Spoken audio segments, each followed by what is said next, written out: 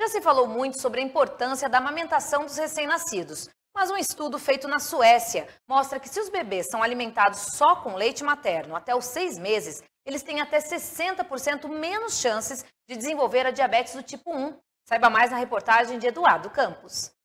Até os 5 meses e meio de vida, o único alimento da pequena Sofia foi o leite materno. Para a mãe Gabriela, foi a melhor decisão que ela tomou. Hoje ela tem 9 meses, come super bem e ainda mama. Pretendo continuar a amamentação dela até aí 1 ano e meio, até os 2 anos, né? É indicado.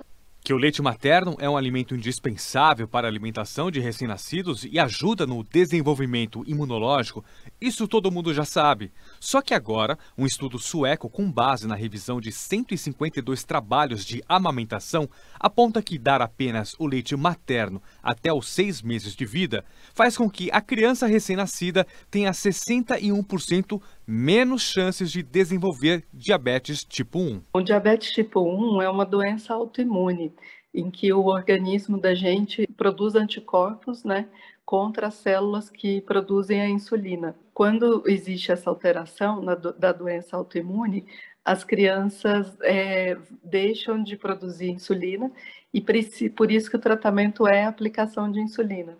O estudo mostra ainda que o glúten encontrado em pães, massas e biscoitos também deve ser evitado antes dos 6 meses de vida. Dentro desse estudo se coloca que quanto mais precocemente se introduz outro tipo de alimentos, e o estudo foca principalmente em leite de vaca, frutas e glúten, são maiores os riscos dessa introdução. Em crianças que mamaram só por 2 ou 3 meses, essa probabilidade já caiu perto de 30% a 31%. Além da amamentação, fatores hereditários também influenciam a resistência à doença. O resultado é mais um reforço para que a recomendação internacional seja seguida.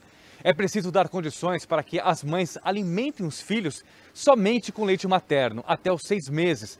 Alimentos sólidos somente após esse período. Seguindo essas recomendações, nós aqui, já os pediatras e os profissionais de saúde materno-infantil, promovemos já esse tipo de abordagem e esse tipo de proteção para as crianças brasileiras. Não é só alimento, gente, é o aconchego, é o colo, é o carinho da mãe com o bebê.